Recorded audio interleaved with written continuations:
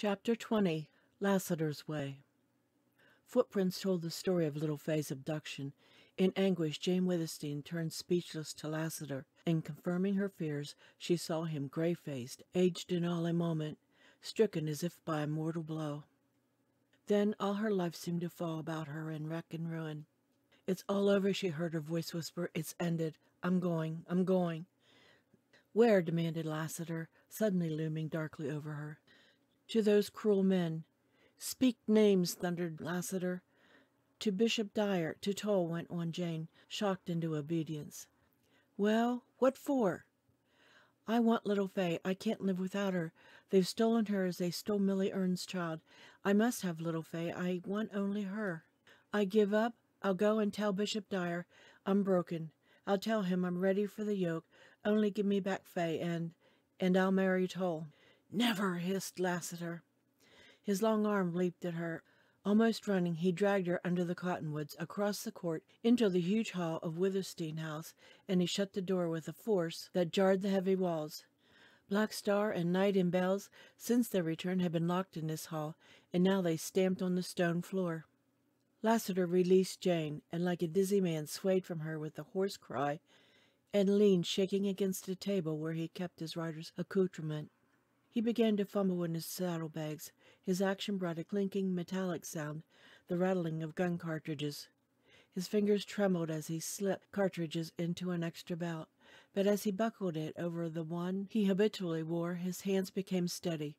This second belt contained 2 guns, smaller than the black ones swinging low, and he slipped them round so that his coat hid them. Then he fell to swift action. Jane Withersteen watched him, fascinated but uncomprehending, and she saw him rapidly saddle Black Star and Night. Then he drew her into the light of the huge windows, standing over her, gripping her arm with fingers like cold steel. "Yes, Jane, it's ended. But you're not going to Dyer. I'm going instead." Looking at him, he was so terrible of aspect she could not comprehend his words. Who was this man with a face gray as death, with eyes that would have made her shriek had she the strength, with the strange, ruthlessly bitter lips? Where was the gentle Lassiter? What was his presence in the hall? About him, about her, this cold, invisible presence? "Yes, it's ended, Jane," he was saying, so awfully quiet and cool and implacable. "I'm going to make a little call. I'll lock you in here, and when I get back, have the saddlebags full of meat and bread, and be ready to ride." "Lassiter!" cried Jane. Desperately she tried to meet his gray eyes. In vain. Desperately she tried again. Fought herself as feeling and thought resurged in torment, and she succeeded. And then she knew. "No, no, no," she wailed. "You said you'd forego your vengeance. You promised not to kill Bishop Dyer.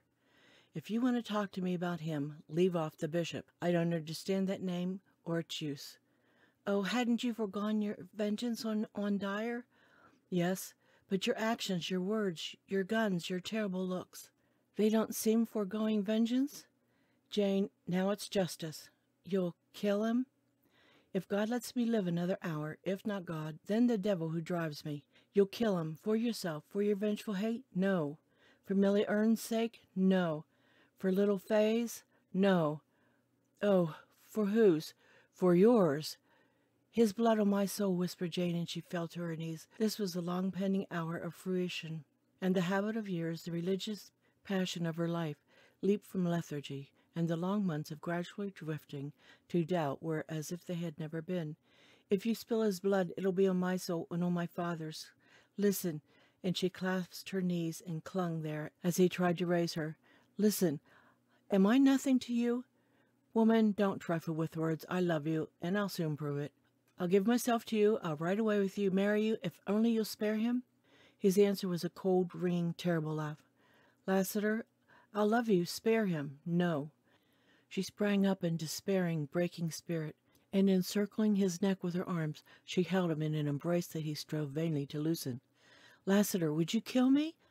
I'm fighting my last fight for the principles of my youth, love of religion, love of father. You don't know, you can't guess the truth, and I can't speak ill. I'm losing it all. I'm changing. All I've gone through is nothing to this hour. Pity me, help me in my weakness. You're strong again, oh, so cruelly, coldly strong. You're killing me.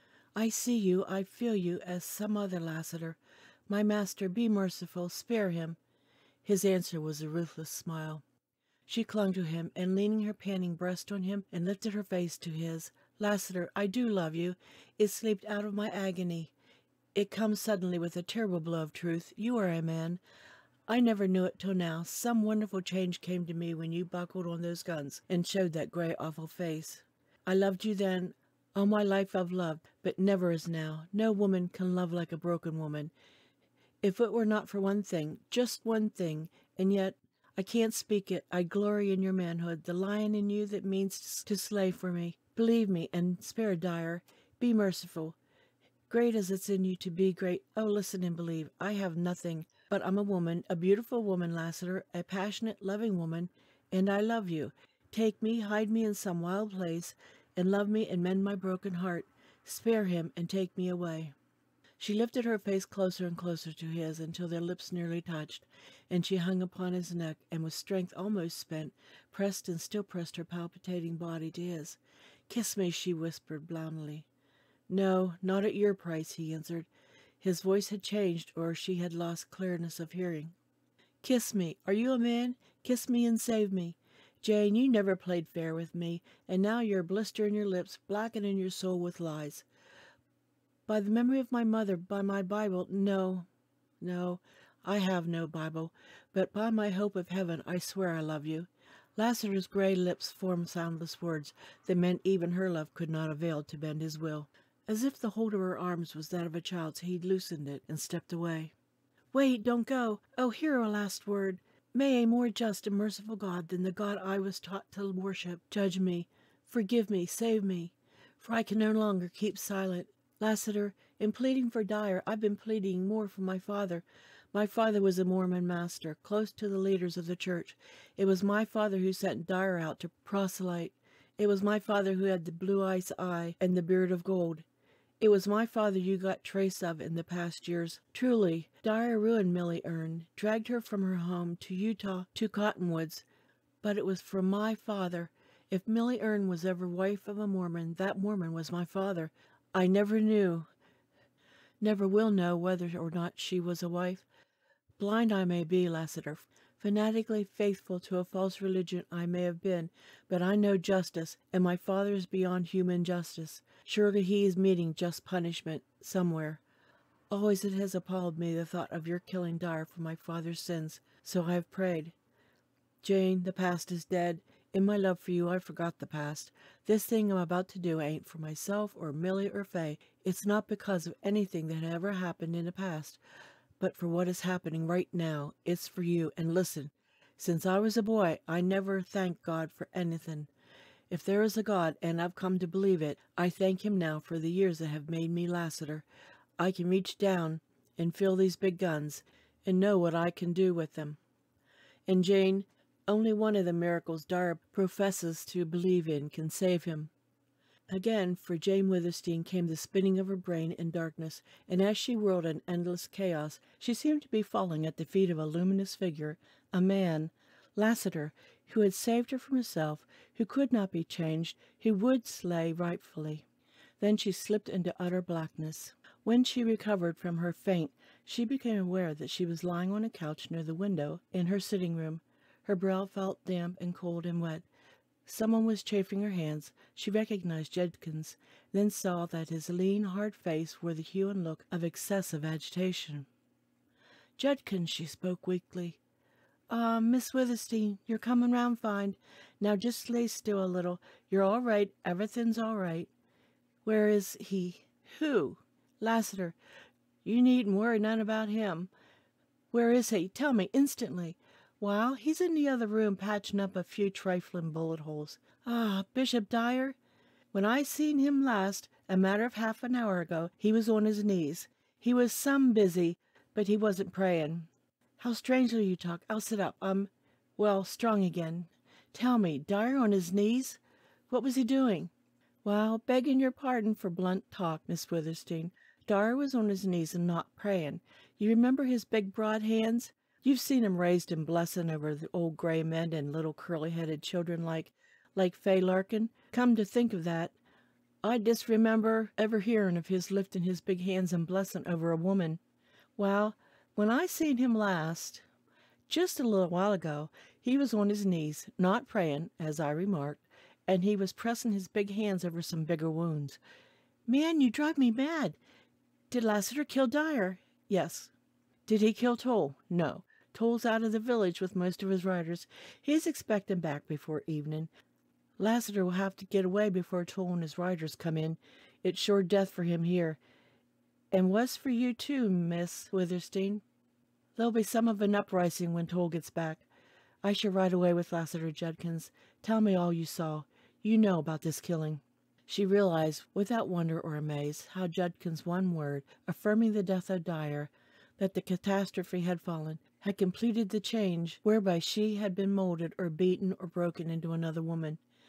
She felt calm, slightly cold, strong as she had not been strong since the first shadow fell upon her. I just saw about all of it, Miss Withersteen, and I'll be glad to tell you, if you'll only have patience with me, said Judkins earnestly. You see, I've been peculiarly interested, and naturally I'm some excited, and I talk a lot that maybe ain't necessary, but I can't help that. I was at the meeting house where Dyer was holding court.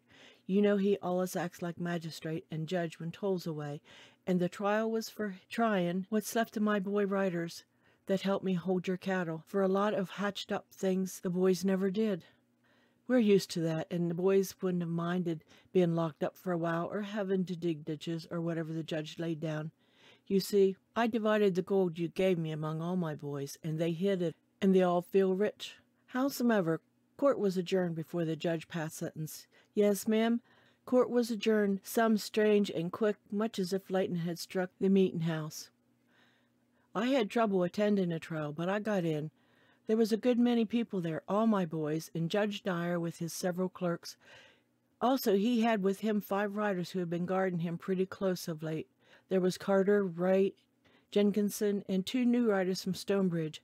I didn't hear their names, but I heard they was handy men with guns, and they looked more like rustlers than riders. Anyway, there they was, all 5 in a row. Judge Dyer was telling Willie Kern, one of my best and steadiest boys. Dyer was telling him how there was a ditch open near Willie's home, letting water through his lot, where it hadn't ought to go. And Willie was trying to get a word in to prove he wasn't at home all the day it happened. Which was true, as I know, but Willie couldn't get a word in, and then Judge Dyer went on laying down the law. And all to once he happened to look down the long room, and if ever any man turned stone, he was that man. Naturally, I looked back to see what had acted so powerful strange on the judge, and there, halfway up the room, in the middle of the wide aisle, stood Lassiter. All white and black he looked, and I can't think of anything he resembled, unless it's death. Fenner's made that same room some still and chilly when he called Toll, but this was different. I give my word, Miss Withersteen, that I went cold to my very marrow. I don't know why, but Lassiter had a way about him that's awful. He spoke a word, a name. I couldn't understand it, though he spoke clear as a bell. I was too excited, maybe. Judge Dyer must have understood it, and a lot more that was a mystery to me, for he pitched forward out of his chair right onto the platform. Then them 5 riders, Dyer's bodyguards, they jumped up, and 2 of them, that I found out afterward were the strangers from Stonebridge, they piled right out of a window, so quick you couldn't catch your breath. It was plain they wasn't Mormons. Jenkinson, Carter, and Wright eyed Lassiter for what must have been a second, and then seemed like an hour, and they went white and strung. But they didn't weaken or lose their nerve. I had a good look at Lassiter. He stood sort of stiff, bending a little, and both his arms were crooked, and his hands looked like a hog's claws. There ain't no telling how his eyes looked. I know this, though, and that is his eyes could read the mind of any man about to throw a gun, and in watching him, of course, I couldn't see the 3 men go for their guns, and though I was looking right at Lassiter, looking hard, I couldn't see how he drawed. He was quicker in eyesight, that's all, but I seen the red spurtin' of his guns, heard his shots just the littlest instant before I heard the shots of the riders, and when I turned, Wright and Carter was drawn, and Jenkinson, who's tough as a steer, was pulling the trigger of a wobbling gun. But it was plain he was shot through plumb center, and suddenly he fell with a crash, and his gun clattered on the floor. Then there was a hell of a silence. Nobody breathed. Sartin I didn't, anyway. I saw Lassiter slip a smoking gun back in a belt, but he hadn't throwed either of them big black guns, and I thought that strange. And all of this was happening quick. You can't imagine how quick. There was a scraping on the floor, and Dyer got up, his face like lead. I wanted to watch Lassiter, but Dyer's face, once I saw it was like that, glued my eyes. I seen him go for his gun. Well, I could have done better, quicker, and then there was a thundering shot from Lassiter, and it hit Dyer's right arm, and his gun went off as it dropped. He looked at Lassiter like a cornered sage wolf, and sort of howled, and reached down for his gun. He'd just picked it up off the floor and was raising it when another thundering shot came, almost tore that arm off, so it seemed to me. The gun dropped again, and he went down on his knees, kind of floundering after that. It was some strange and terrible to see his awful earnestness. Why would such a man cling so to life? Anyway, he got the gun with the left hand and was raising it, pulling trigger in his madness, when the third thundering shot hit his left arm and he dropped the gun again. But that left arm wasn't useless yet, for he grabbed up the gun, and with a shaking arm that would have been painful to me in any other man, he began to shoot. One wild bullet struck a man 20 feet from Lassiter, and it killed that man, as I seen afterward. Then come a bunch of thundering shots, 9 I calculated after, for they come so quick I couldn't count 'em, and I knew Lassiter had turned the black guns loose on Dyer. I'm telling you straight, Miss Withersteen, for I want you to know. Afterward, you'll get over it. I've seen some soul-sacking scenes in this Utah border, but this was the awfulest. I remember I closed my eyes, and for a minute I thought of the strangest places, out of place there, such as you'd never dream would come to mind. I saw the sage and running hosses, and that's the beautifulest sight to me. And I saw dim things in the dark, and there was a kind of humming in my ears. And I remember distinctly, for it was what made all these things wear out of my mind and opened my eyes. I remember distinctly it was the smell of gunpowder. The court had about adjourned for that judge. He was on his knees, and he wasn't praying. He was gasping and trying to press his big flapping, crippled hands over his body. Lassiter had sent all of his last thundering shots through his body. That was Lassiter's way. And Lassiter spoke, and if I ever forget his words, I'll never forget the sound of his voice. "Proselyter, I reckon you'd better call quick to that God who reveals hisself to you on earth, because he won't be visiting the place you're going to." And then I seen Dyer look at his big hanging hands that wasn't big enough for all the work he set them to.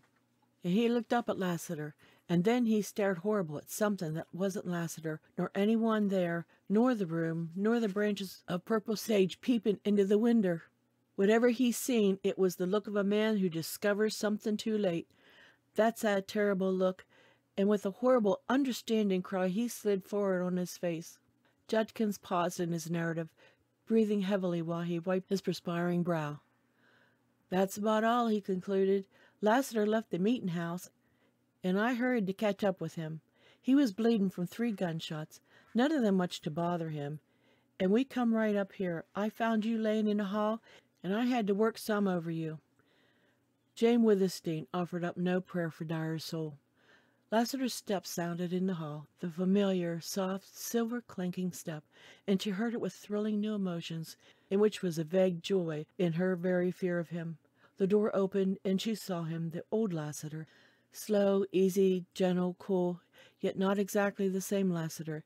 She rose, and for a moment her eyes blurred and swam with tears.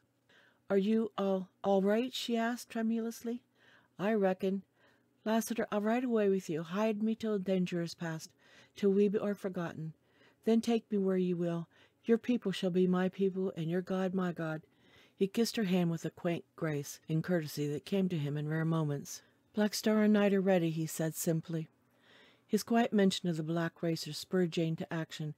Hurrying to her room, she changed into her rider's suit, packed her jewelry and the gold that was left, and all the woman's apparel for which there was space in the saddlebags, and then returned to the hall. Black Star stamped his iron-shod hooves and tossed his beautiful head and eyed her with knowing eyes. "Judkins, I give bells to you," said Jane. "I hope you will always keep him and be good to him." Judkins mumbled thanks that he could not speak fluently, and his eyes flashed. Lassiter strapped Jane's saddlebags onto Black Star and led the racer out into the court. "Judkins, you ride with Jane out into the sage. If you see any riders coming, shout quick twice. And Jane, don't look back. I'll catch up soon. We'll get to the break in the pass before midnight, and then wait until morning to go down." Black Star bent his graceful neck and bowed his noble head, and his broad shoulders yielded as he knelt for Jane to mount. She rode out of the court beside Judkins, through the grove, across the wide lane into the sage, and she realized that she was leaving Withersteen House forever. And she did not look back. A strange, dreamy, calm peace pervaded her soul. Her doom had fallen upon her, but instead of finding life no longer worth living, she found it doubly significant, full of sweetness as the western breeze, beautiful and unknowing as the sage slope, stretching its purple sunset shadows before her. She became aware of Judkins' hand touching hers. She heard him speak a husky goodbye. Then into the place of bells shot the dead black, keen, racy nose of night, and she knew Lassiter rode beside her. "Don't look back," he said, and his voice, too, was not clear. Facing straight ahead, seeing only the waving, shadowy sage, Jane held out her gauntleted hand to feel it enclosed in a strong clasp. So she rode on without a backward glance at the beautiful grove of cottonwoods. She did not seem to think of the past of which she left forever, but of the color and mystery and wildness of the sage slope leading down to Deception Pass, and of the future. She watched the shadows lengthening down the slope. She felt the cool west wind sweeping by from the rear, and she wondered at low yellow clouds sailing swiftly over her and beyond. "Don't look back," said Lassiter. Thick driving belts of smoke traveled by on the wind, and with it came a strong pungent odor of burning wood. Lassiter had fired Withersteen House. Jane did not look back. A misty veil obscured the clear, searching gaze she had kept steadfastly upon the purple slope and the dim lines of canyons. It passed, as passed the rolling clouds of smoke, and she saw the valley deepening into the shades of twilight. Night came on, swift as fleet racers, and the stars peeped out to brighten and glow, and the huge, windy, eastern heave of sage level paled under a rising moon and turned to silver. Blanched in moonlight, the sage yet seemed to hold its hue of purple, and was infinitely more wild and lonely. So the night hours wore on, and Jane Withersteen never once looked back. End of chapter 20.